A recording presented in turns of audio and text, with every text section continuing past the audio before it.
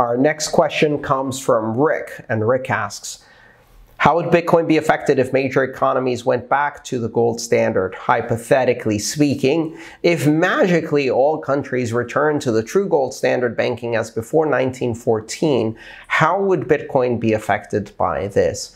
Notice that what Rick's talking about when he says the true gold standard before 1914 is different than the dollar-mediated gold standard up to 1971, which involved convertibility of dollars only and everything else floating against the dollar.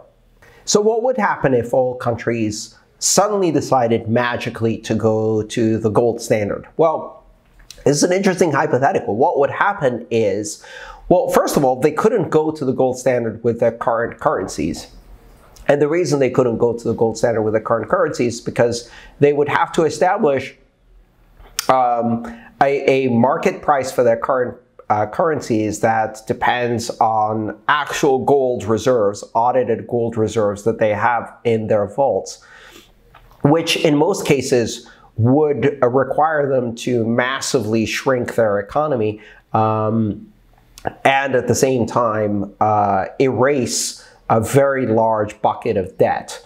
So it would be a debt jubilee at the same time, which would have who knows what kind of consequences. All the money in the world becoming suddenly sound money overnight, hard money, and being tradable at gold exchange prices would obviously change international trade quite substantially. But I honestly don't see any scenario where that happens because no country is motivated to relinquish control over their monetary policy and their ability to create debt and debase their currency in order to create this gold standard. So I can't see anybody doing it. If anything, we're going in the opposite direction. Even countries that previously had much stronger ties to gold reserves, like Switzerland, have in the past weakened those over time and ended up debasing their currency. So if anything, we're going in the opposite direction. What would happen in that case?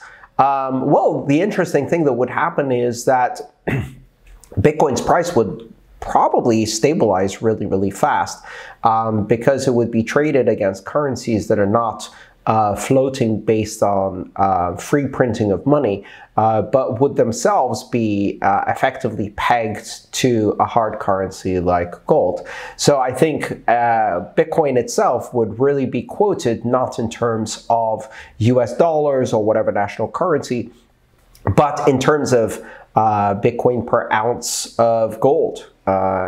That would make more sense since that would make it convertible into any other currency in terms of pricing power.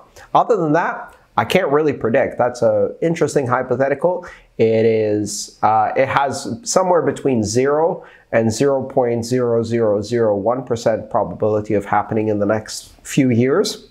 That's as far as I'm going to predict. And that's as far as I can go. Oh, one more thing. One of the problems with going back to the gold standard is that gold has, until now, been a scarce resource primarily because the ability to mine asteroids that have billions of tons of gold in them is fairly limited. But with the developments of space exploration and private space companies over the past decade, that is no longer such a certain thing. So imagine if you did actually create a situation where the value of gold went up dramatically because it became the reserve again for all other currencies. What would happen next would be you would have the right price characteristics to heavily subsidize the exploration of asteroid mining for gold. And of course, if you pull in one asteroid, the shock that would cause to the price of gold by increasing its supply dramatically would be quite spectacular.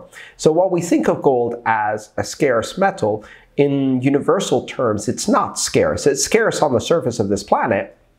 But it's not scarce in space, and therefore what might happen, which is interesting in Bitcoin, is that Bitcoin would then be the truly scarce thing because you can create digital scarcity that cannot be violated by finding an asteroid full of Bitcoin. If you enjoyed this video, please subscribe, like, and share. All my work is shared for free, so if you want to support it, join me on Patreon.